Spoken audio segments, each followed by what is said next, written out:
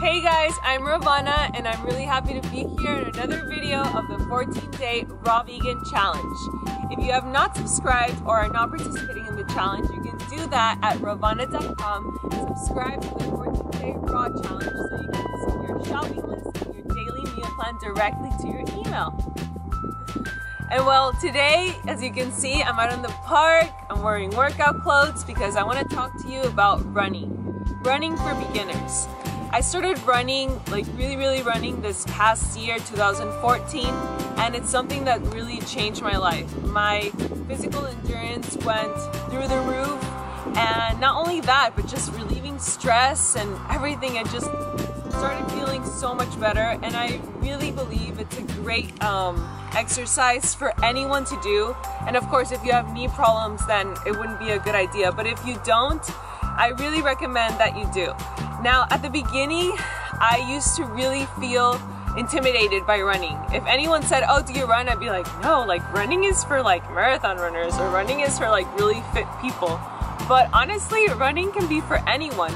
And today I'm going to show you a really easy way that you can start running and do it yourself. So why do we want to run? Well, we all know that our natural state of moving is walking.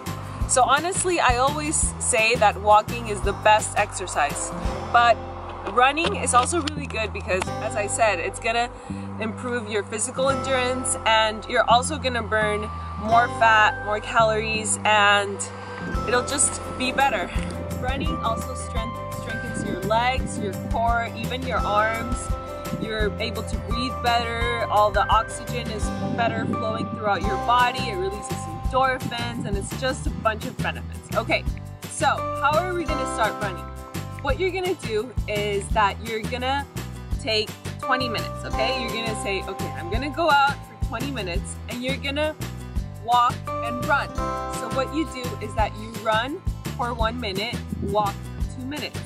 I recommend getting a timer watch, or on your phone, if you have a timer, just put the timer on so that you can see. And that way it's gonna be really easy for you to run. And don't focus on running really fast. You can run slow, even just jogging is fine. Don't judge yourself. I started like that too. So you do that.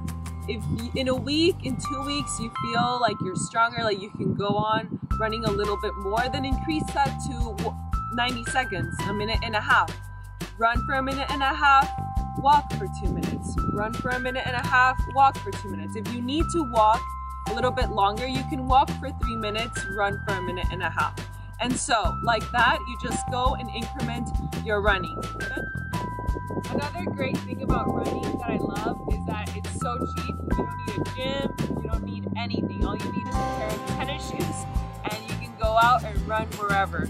It's also really cool that when you travel, or at least that's what I've experienced, if I go to a different place, I can explore the city and running. So it's another really cool way to just be outdoors, get some vitamin D, get sun, get fresh air, and I love it, and I really felt like it was something that I wanted to share with you all, because I want you to try it. I really want you to try it, and you're gonna see that you're gonna start feeling amazing, really good.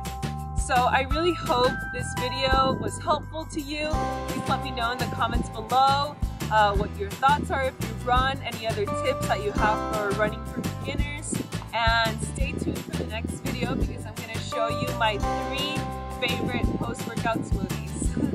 Alright guys, well, I'll see you tomorrow, and don't forget to subscribe to my channel. If you haven't subscribed, like the video if you liked it, follow me on Facebook, Instagram, and Twitter, where I'm inspiring you every single day to have a healthier lifestyle. I'll see you guys later. Bye!